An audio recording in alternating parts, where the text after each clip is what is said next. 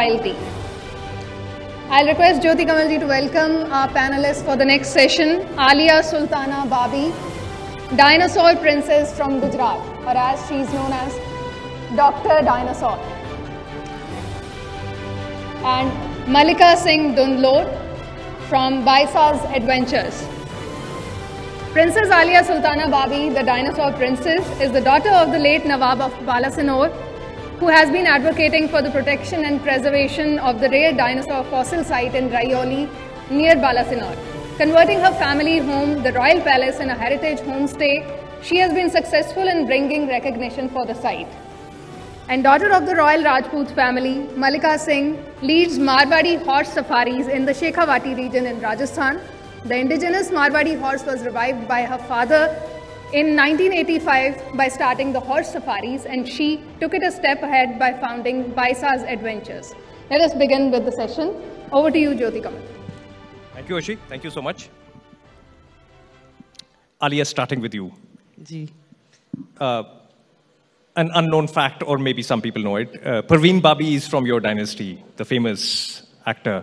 And your dynasty, of course, comes from Afghanistan, and then kind of the Babis settled down in this area of northwestern India and kind of made their strongholds there.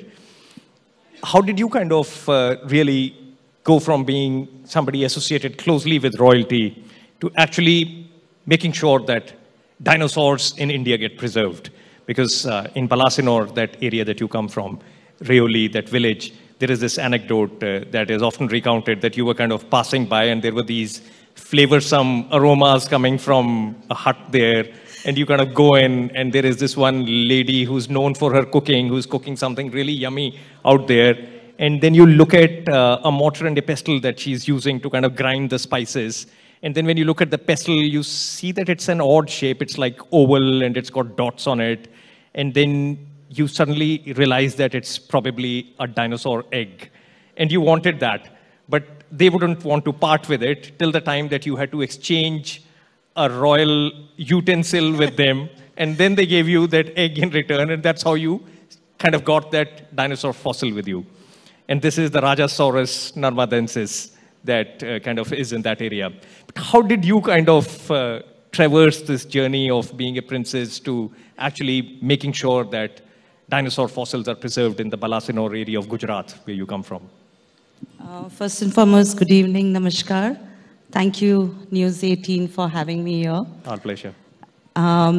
Yes, I come from Balasinore, which is one of its kind dinosaur region, and it is considered to be the world's third largest hatchery. So we are in the top 3, which for us Indians, it's a very proud moment. And how I came about in it is also, I was pushed into it by one of my media friends, that you must do something for the preservation of these fossils, because India has a lot to offer, but we Indians are not aware. And this is what I wanted every Indian to know, what all India has to offer.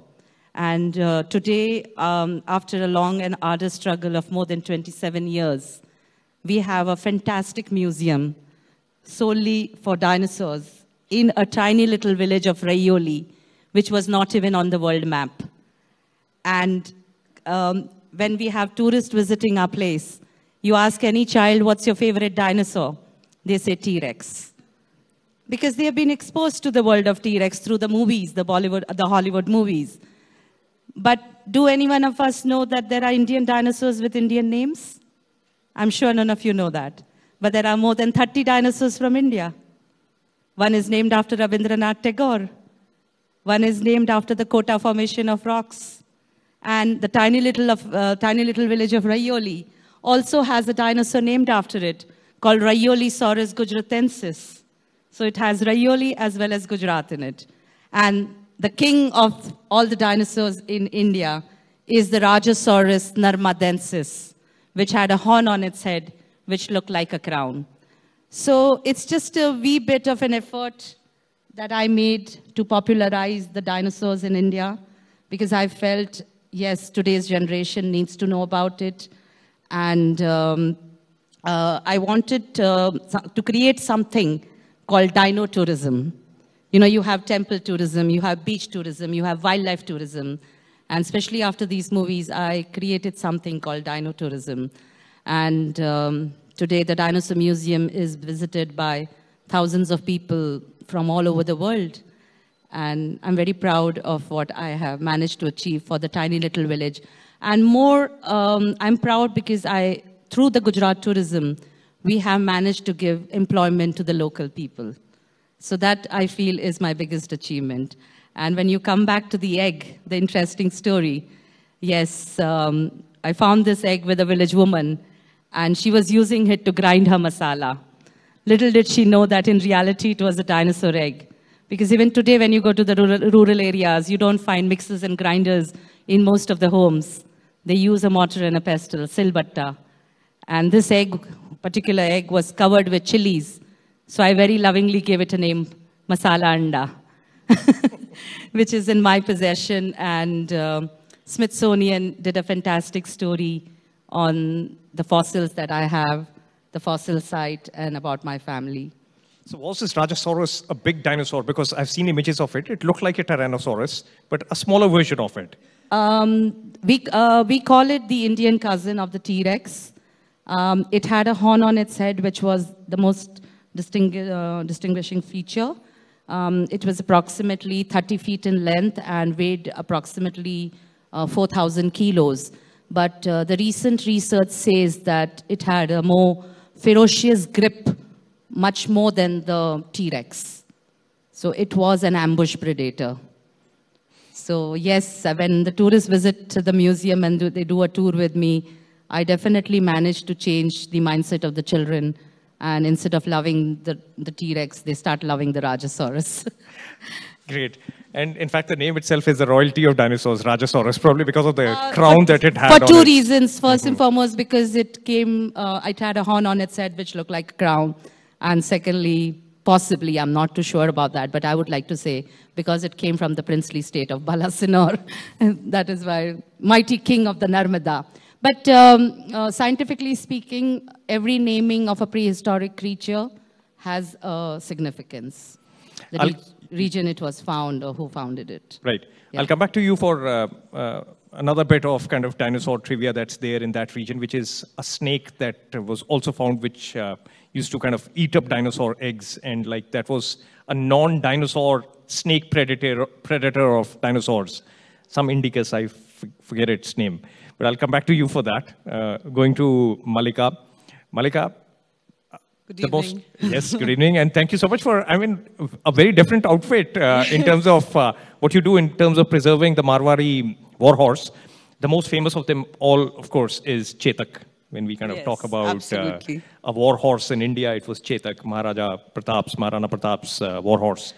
And eventually, they kind of started losing their kind of value in folklore and journal presence till the time that your father really decided that the war horses had to be kind of preserved. And that's when the tourism started. That's when the safaris started. Yes. What kind of a war horse was the Marwari, or is the Marwari war horse?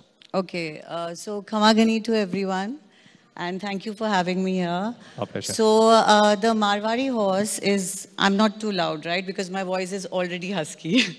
No, perfect. Okay, so the Marwari horses are very well known as war horses.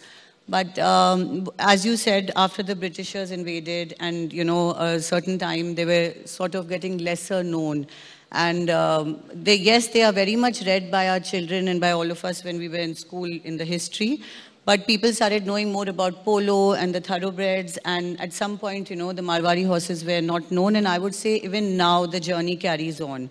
In 1985, my father decided to revive the breed. It was actually just out of his passion. He bought a batch of 25 horses, which was in Jaipur. It was in our ancestral home known as Dundlod House. And those days, there was some information about it in South Africa, that safaris like this take place.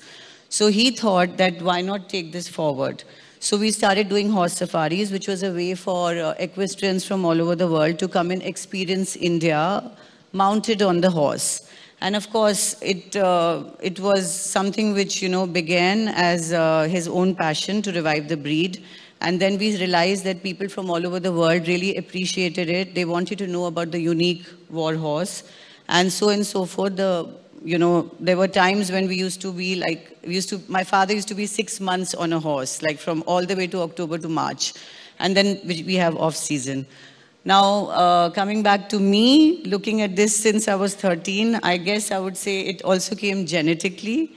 And when you are around, a family where someone is so involved in horses, it automatically becomes, a part of your life. So, yes.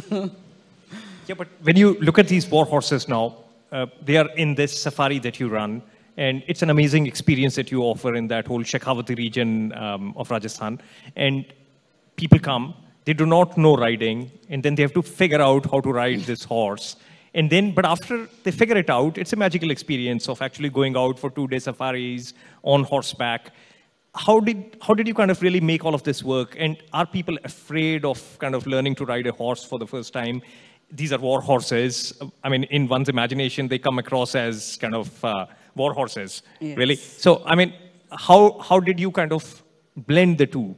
This whole safari thing, people not knowing how to ride horses, getting them to really mount the horses, getting them to form a bond with the horses, and then actually taking them out there. How does this whole process work? Like if suppose one amongst us who doesn't know horse riding turned up for your safari, how would it work? Will we get to ride the horses? Yes, yes. So there are two things to your question, so I'll have to answer it separately. Firstly, when we hear about the Marwari horse, like we know it's the war horse, but there are many more features about it. It's extremely sensitive. It's extremely loyal, and it's very spirited. A lot of times people imagine that, this horse is something which they may not be able to ride. So there are two kinds of things. When we are talking about long equestrian rides, it has to be equestrians which are experienced. We will never let anyone mount a horse who does not know riding. And that too somebody who, we have different levels. It has to be intermediate or in advance because you're going ahead, you're literally like 7 days on a horseback. You're finishing 25 to 30 kilometers. So that is one part of the business. Now the second thing is BAISA'S adventures happened in 2019 because I myself been on horse safaris with my father. And I wanted to open the world of Marwari horses to everyone. It was my wish that, everyone should experience what we feel. And I created this experience called bonding with horses. It's something which has really come about well. It's about घोड़े वालों को समझ आएगा जो हमारे grooms करते हैं. It is all about getting to know the horse. In India, everybody is very spoiled. People come here and they go to a stable and they just mount a horse and go. So this is not only for non-equestrians, it's for equestrians also. जब तक आप अपने animal को समझोगे नहीं, how are you going to spend the next 6 days with the horse? They need to get to know you and you need to get to know them. So because of that, this idea came to me that why don't we create this for people who don't know how to ride? So we created an experience where they could come and brush the horse, get to know how to put a saddle, simple stuff. A lot of touch is involved, and everybody who likes animals will love this experience because you're getting also, it's very therapeutic. It's extremely interesting to be around an animal. People do feel that it's a bigger animal, so they tend to, sort of have different ways of dealing with it. I just let it go on and carry it on as the comfort of the person who's right there. There is no time limit to it. There are people who end up wanting to be with the horse for a way longer time. There are people who end up saying that, look, we would just like to watch. The person next to us could go ahead. So you get a basic lesson of how to put a saddle. We get you to mount the horse and a basic lesson on the posture and the little start of how it is to go riding. I've had people who've come back to me and said that we want to join a club. We are going to get to ride now. And eventually when we sort of get somewhere, we may want to come back to you.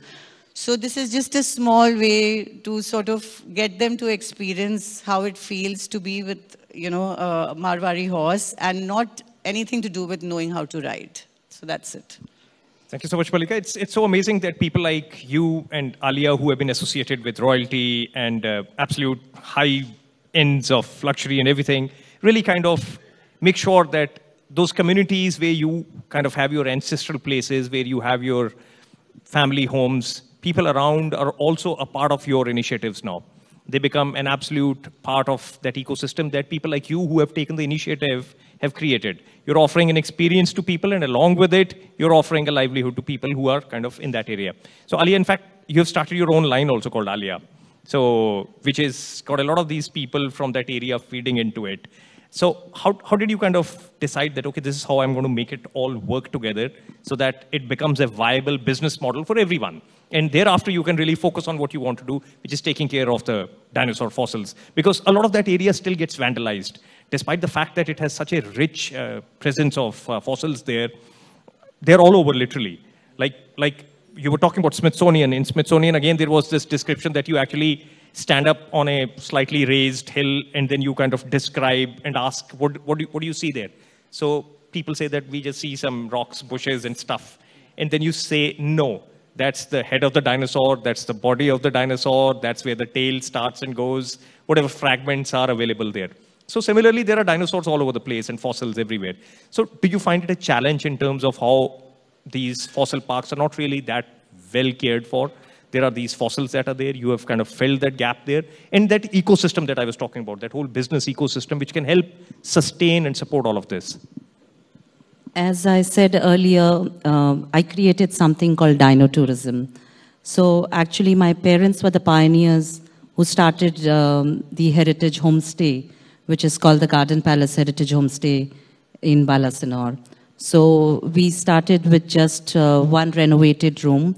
And at that time, I think Gujarat was not even on the tourist map, seeing to our neighboring state of Rajasthan, where it was like every tourist wants to go to Rajasthan, but no one wanted to come to Gujarat.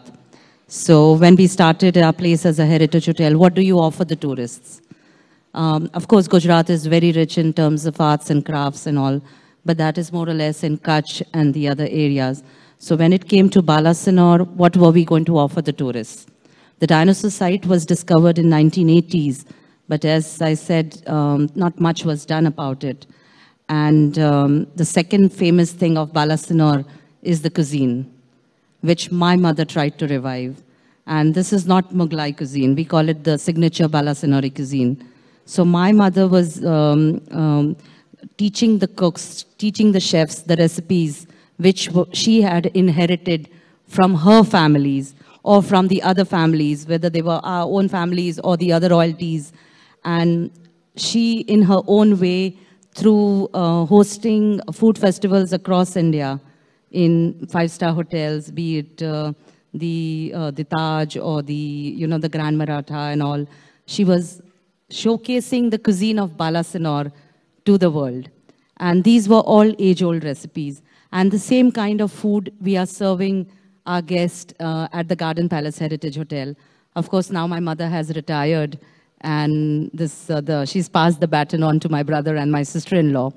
And in this way, when you try to revive the cuisine, you are also giving employment to the locals, be it the chefs, be it the waiters, the head, the room boys, or you get the local musicians.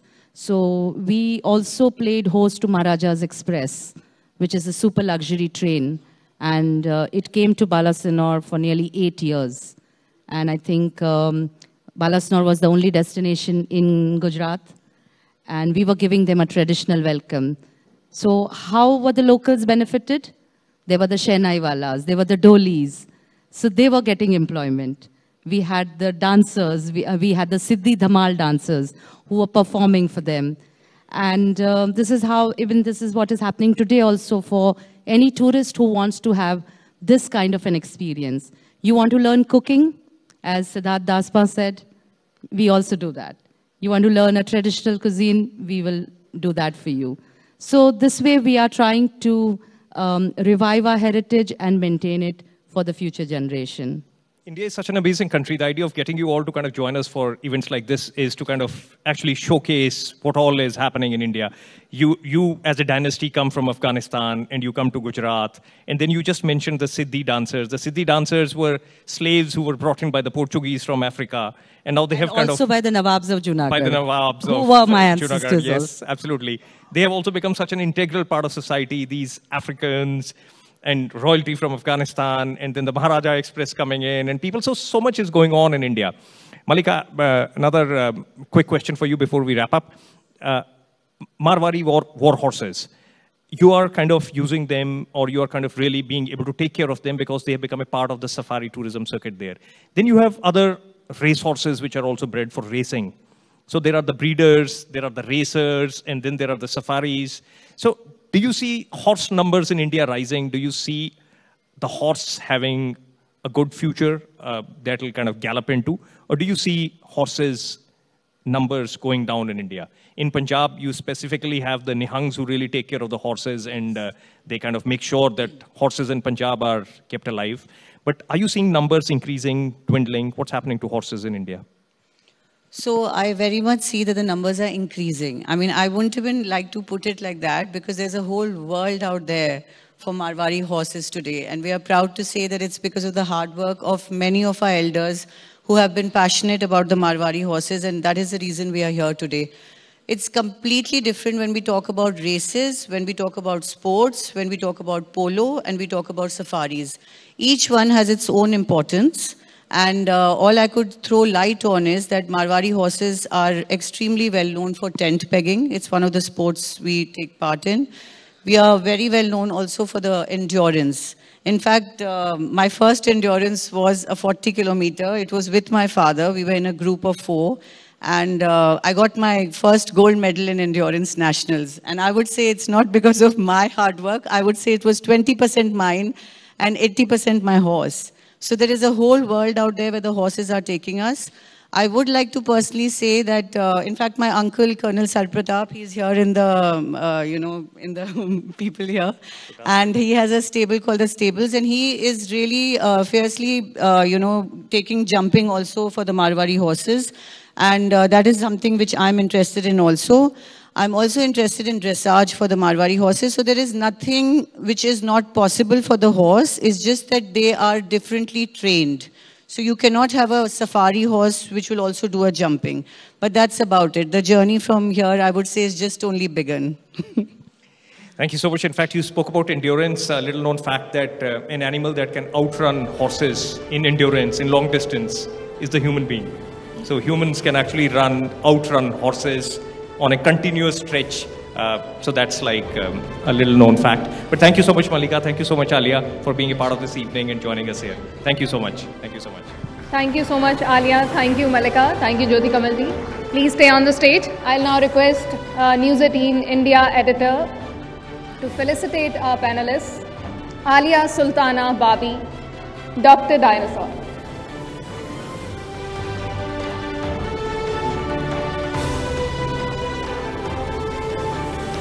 And Mallyka Singh Dundlod from BAISA'S Adventures.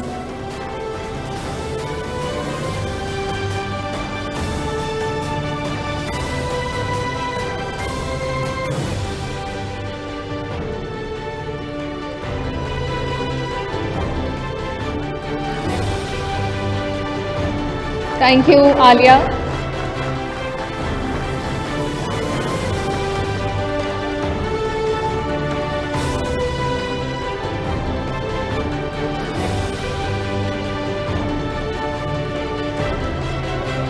Thank you, Mallyka. I'll now request Jyoti Kamalji to please stay on the stage.